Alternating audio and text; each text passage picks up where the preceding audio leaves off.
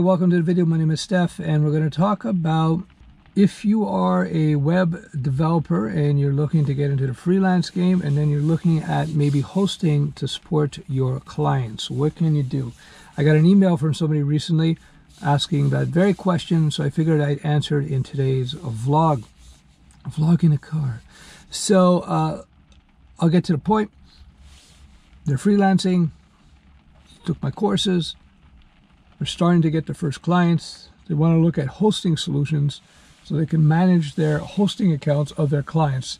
And that is a very seductive thing to want to do, because when you manage your hosting, but the hosting rather, for your clients, you get to control the parameters of the server, which can make your job as a freelancer easier, right? So you know what the configuration is, the server that you're using, etc., etc., etc.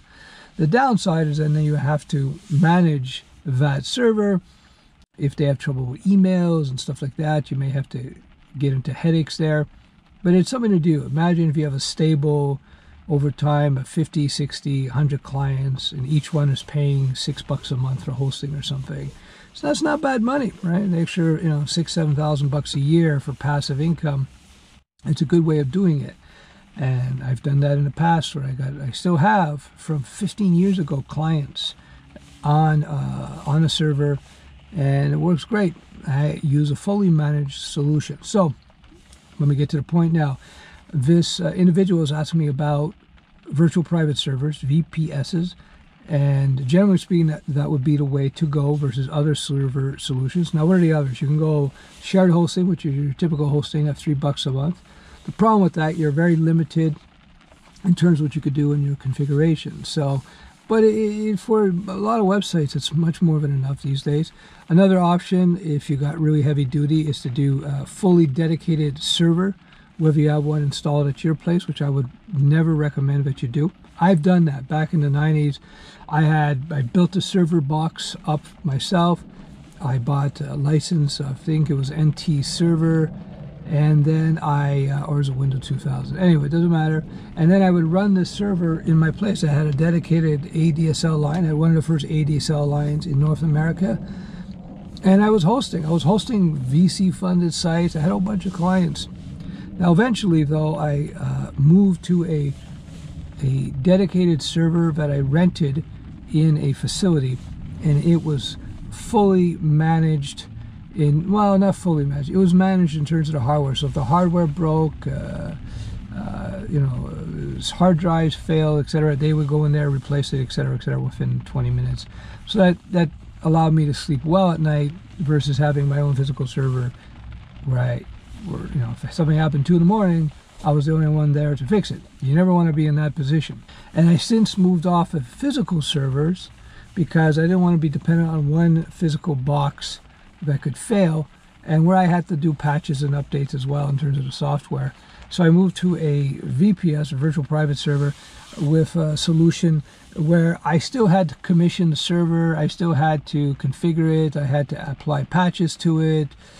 So basically, you had to become a pretty knowledgeable Linux, most of these servers are Linux, I had to become a pretty knowledgeable Linux administrator. And this gives you ultimate control over the environment. But the problem is, again, you're saddled with this work. Now, as a freelancer, you don't want to have to spend your time working on server configurations and patches and updates, security updates. These happen on a regular basis. You don't want to have to deal with that. So my recommendation is to go with a fully managed VPS. So you don't have to be a Linux administrator. You don't have to worry about these things.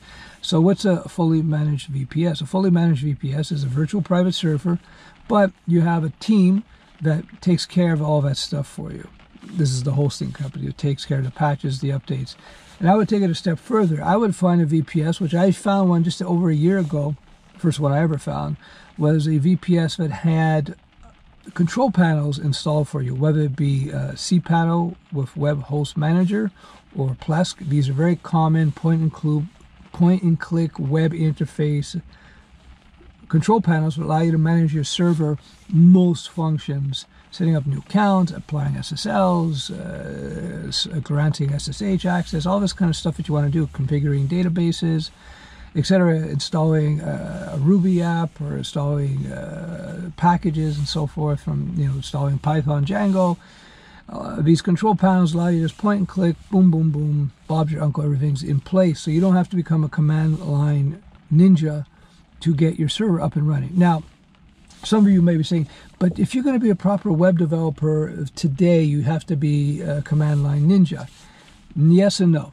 If you're going to work for a larger organization, you may have to. You may have to, depending on what your role is, because typically they're not going to let every developer go into the server, right? You have to know the very basics. But if you're a freelancer, these skills become much, much less important, because freelancing, you're working on smaller projects, which means you're not going to be working with teams very often, if at all. And because of that, you don't need the controls and all the tools that you might need when you're working on larger projects for larger organizations. You got to understand that in development, you don't want to necessarily be in a position where you're constantly, where you're applying enterprise level processes to small projects, because then you're going to make it very difficult for yourself to be able to manage the projects that you're on if you're an individual developer. So small-time developer, best off of a virtual private server that is fully managed.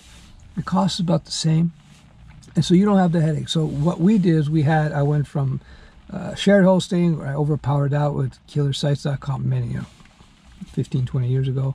Then I went to fully dedicated server in my place, and then I went to partly managed physical server at another location, which I had for 8 years. Then I went fully managed there, physical server. Then I went unmanaged VPS, virtual private server, where we had to configure and install and patch.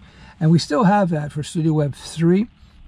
But for Studio Web 4, we started experimenting last year. Well, it wasn't Studio Web 4 we started with, but last year, I experimented with a VPS, a virtual private server that was fully managed with control panel.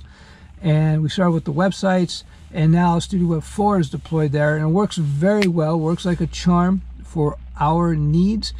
And it's great because I know that they got 24/7 support. They take care of problems for me, and for me to do your typical 95% or 98% of server operations I can do through point and click.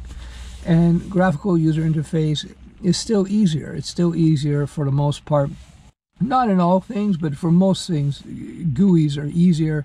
If they weren't, we wouldn't have graphical user interfaces with macOS and Windows and iOS and Android. We would be using command line if command line was easier all the time. No, most of the time, graphical user interfaces are easier just to manage. So we have that. And it's been over a year now. I've been using the VPS that is fully managed. We don't have full control. If I want to allocate RAM or CPU to particular accounts, I have to send in a request to the company that manages the VPS. Rather, when I had the fully dedicated server, I could do it myself. But the lag time is 15-20 minutes. I say, okay, give this particular account an extra 2 gigs of RAM, and it's just like boom, and Bob's your uncle, everything's cool. So going back to the original request or the original question, yes, I would go with a fully managed VPS if you want to provide hosting for your clients.